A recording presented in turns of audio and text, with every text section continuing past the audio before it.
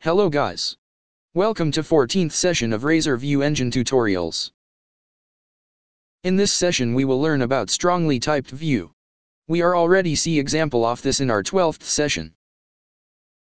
In session 11th we are use ViewBeg to store data and display on page.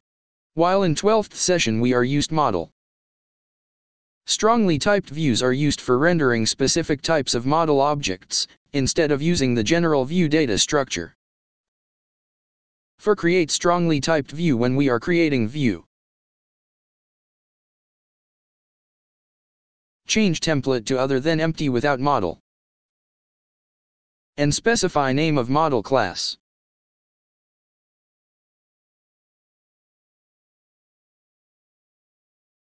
It will automatically create a new model in which first line is at sign model, which specify type of model for that view. If we are write model dot, it provide IntelliSense for all properties of that model class. And link normal variable we can use it in entire page.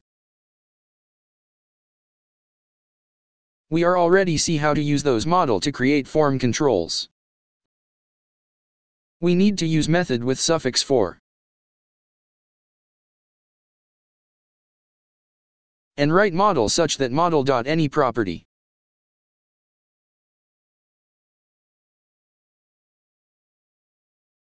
Let's see what we are learned in this session. Strongly typed views are used for rendering specific types of model objects, instead of using the general view data or view bag structure. By specifying the type of data, you get access to IntelliSense for the model class. Model is defined in WebViewPage Class, which is type of T-model. To create strongly typed view, in Create View dialog we need to specify model that we are going to strongly type. Thanks for watching, have a nice day. If you have any doubt feel free to contact me.